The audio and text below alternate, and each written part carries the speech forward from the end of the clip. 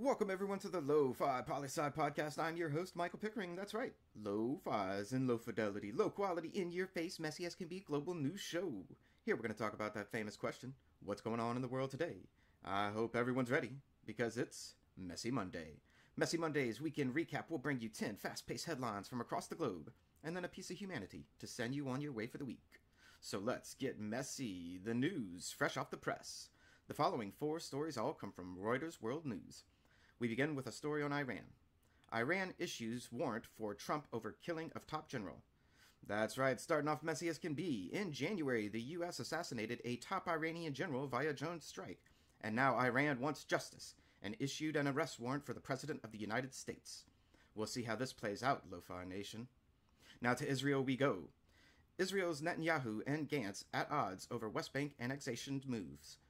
We've talked about it before, and now as the move to annex the West Bank draws closer, more and more people are speaking up against it, this time from within the Israeli government itself.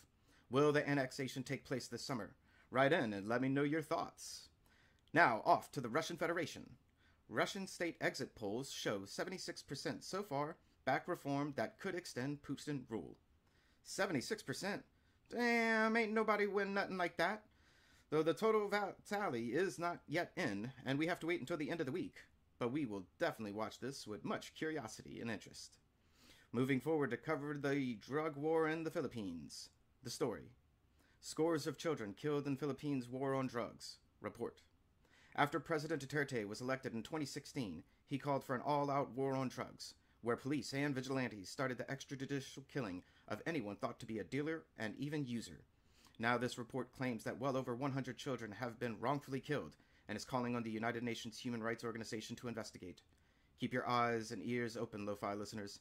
This won't be the last we hear of this one. Our next 2 stories both come from AP News International. To Western China we go. China forces birth control on Uyghurs to suppress population. We've previously known about forced internment camps of the minority Uyghur population in Western China. This, however, is a new and horrifying low for any country. While China has regulated its population's growth for the past decade or two via the one-child policy or now the two-child policy per family, this story states that the enforcement of this is far more tyrannical against the Uyghur population. We'll continue to cover this story as it develops further, as we find out more and more information for sure. We move to the United Kingdom now. UK judge warns Assange on US extradition hearing attendance. Assange apparently missed his last extradition hearing for medical reasons in prison. This time, the court says unless you provide documentation, you better be there. Question, Lo-Fi Nation.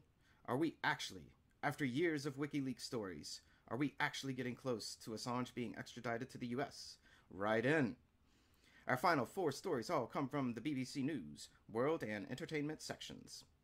Poland is our next stop of the day. Poland presidential election heads for second round.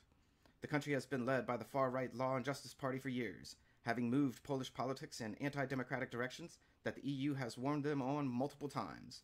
Now, we could very well see the opposition win and swing politics back in the country. We'll have to wait and see how the runoff goes, Lo-Fi. Now to the United States and the state of Louisiana and the U.S. Supreme Court. U.S. top court strikes down law limiting abortions. The Louisiana law required doctors of abortions to have admitting privileges within 30 miles. The court decided that this law put an undue burden on women and noted that the court made a similar decision in 2016 in a Texas case. This is by no means, however, the end of the discussion on abortion and women's rights. Keep tuned in, Lo-Fi Nation. To the Latin American country of Mexico we move. Mexico launches raids after assassination attempt on police chief. That's right, last week drug cartels attempted to assassinate the chief of police of Mexico City, the capital of the country, and killed 2 bodyguards and an innocent civilian in the process. Now the Mexican government is fighting back against the cartels by carrying out raids on cartel locations across the city and beyond. We'll definitely be keeping an eye on this one to see how this story escalates throughout the week. And now for our last piece of news for the day. To the US we go. Beyoncé's BET speech. Vote like our lives depended on it.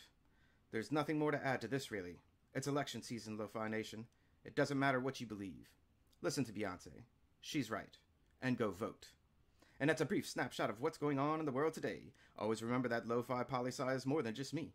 It's the we that we be. Write in with questions or comments to lofipolisci@planetmail.com. Thanks for listening. Stay safe. Wash those hands. And I'll see you in the next episode of the Lofi Poli Sci podcast. Pickering, signing off.